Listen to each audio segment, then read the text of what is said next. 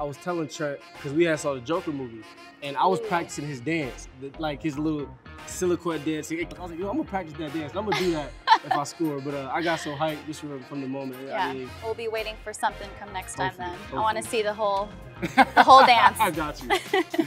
Welcome in everyone to Out of Bounds. Today our special guest is running back Chase Edmonds. Thanks for joining us Appreciate today. you having me, Lisa. Well, first off, how does it feel just to finally get a taste of victory on the team's perspective and just get a win? Just a big sigh of relief. Really good job by the whole team, offensively and defensively, just playing complementary football, helping each other out, and just finding a way to win the game. Obviously, I remember I got nervous when they scored that last touchdown, and then we had 2 minutes left. I'm like, oh man, no, this can't happen. Just looked at Kyler, told him this is what we drafted you for, and he made 2 great plays, phenomenal plays on that last drive to help us out. Yeah, just to go through the emotions of that game and you securing a 37-yard touchdown, you think, okay, we got this. We should be all right. Yeah, we should be good. They go through the emotions, but what does a win like that just do for the morale of this team? Oh, it helps us significantly, and hopefully we can build on it. We got Atlanta this week, and if we can build on that and just continue to grow, once we get P2 back the week after that, then you got a lot of energy coming into the building, and we can see what we can do from there.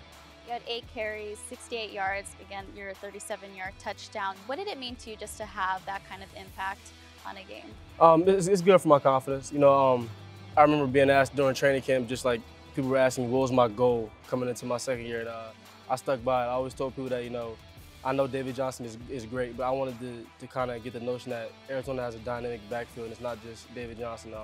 I believe in my talents, I'm confident, and I just want to continue to come out and make plays and find ways to expand my role for the offense. Well, between David, you, and Murray, it was like a 3-headed monster running the ball. What kind of confidence does that give an offense to be able to run like that in a game? Tremendous. When you can dominate the line of scrimmage and just run the football, you kind of dictate the tempo. You dictate what plays you want to call just because you're not behind the sticks, you're not in second and longs, you're not in third and longs, and it keeps the defense guessing a lot. So I think if we can continue just to build on that and find ways to balance our game plan, we'll be all right. It was a 37-yard toss play touchdown, run down the sideline, get the score, and what was your celebration at that point? I was just more hyped, more excited, so I just kind of had my arms out running. Flying high. The funny thing is I was telling Trent, because we had saw the Joker movie, and I was practicing his dance, like his little silhouette dance. I was like, yo, I'm gonna practice that dance. I'm gonna do that if I score. But I got so hyped just from the moment. Yeah, I didn't even have you can't really rehearse how you're gonna feel in that moment. You can't rehearse. Yeah, it's something that you just gotta you gotta think about it when the moment's good. Oh, see, all right, I gotta bust it down. We'll be waiting for something come next time then. Hopefully. I want to see the whole dance. I got you. I know that you take a lot of pride in just developing yourself as a player and who you surround yourself with. You're always with Larry or Christian Kirk and David, Trent, just all hard workers, that group of you guys. Yeah. So what does it mean to you just to have guys like that to look towards in your second year developing as a player? Man, it's great.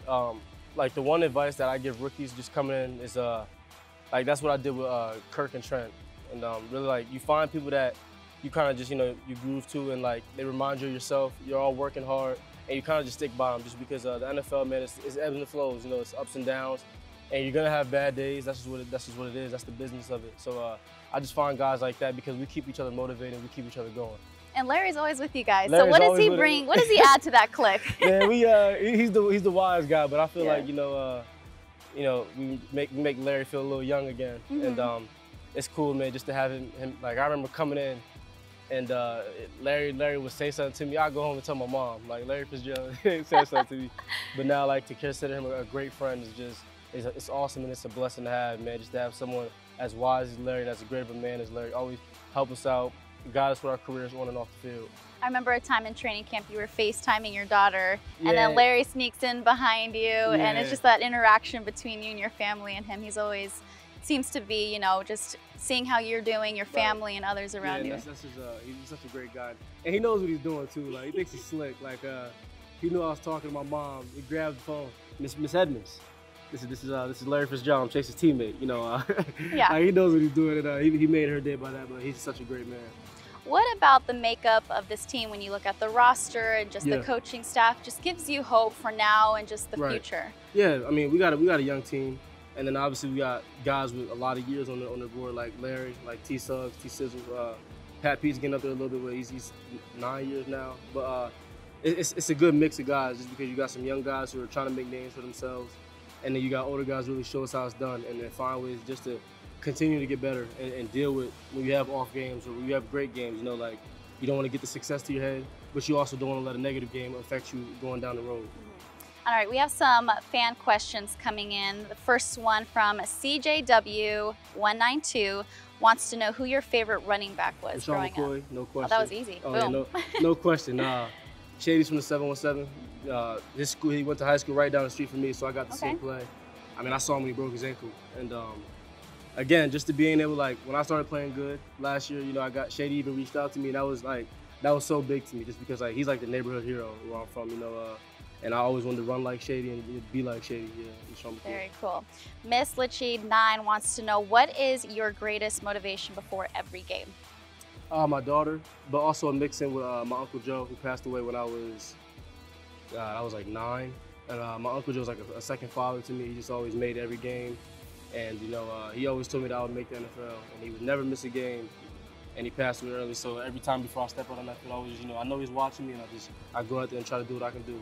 Do you have like a pregame ritual where you do a prayer or anything before you hit the always field? Prayer, yeah. So I always listen to a specific song, and I always watch a specific YouTube video before I go on the field. What's that? LeSean McCoy. Okay. LeSean McCoy is the highlight video, and then the song is Hosanna. It's a Christian song actually. Yeah, by Kirk Franklin. Yeah, and that's what I do. Awesome. All right, Jay Moore wants to know, who are your closest friends on the team? Oh, Trent, Kirk, and it probably. I can't believe I'm saying a 36-year-old man, but Fitz too, man. Like, he's your new bestie. Yeah, that's so funny to me. But definitely Trent and Kirk, man. We're always with each other. Like Coach Sachs, he's always making fun of us every time we're at the camp. He's like, I tell you what, if you just want to find all 3 of you, just find one of you, and the other you find the other 2. So it's tough too. I see that too. Now with playoff baseball going on right now, CJ42 wants to know, what would be your walk-up song if you were a baseball player? See, I'm not a walk-up song. Do What I Want, Lil Uzi. Okay. I'll probably do that one. That'll get you right. Yeah, I remember going to a Yankees game when I was at Fordham. I forget what Judge's walk-up song was, but I know they always go All Rise. And the whole stadium would stand up. That was cool. That was cool. You have to bring the juice before you walk up to that plate. All right, last question. This one from Chelsea Miles. Now, she remembers your draft story where you said that you were going to pay off your sister's loan. She wants to know if you ever were able to do that. I did. Chelsea, it hurt. You look at that bank account.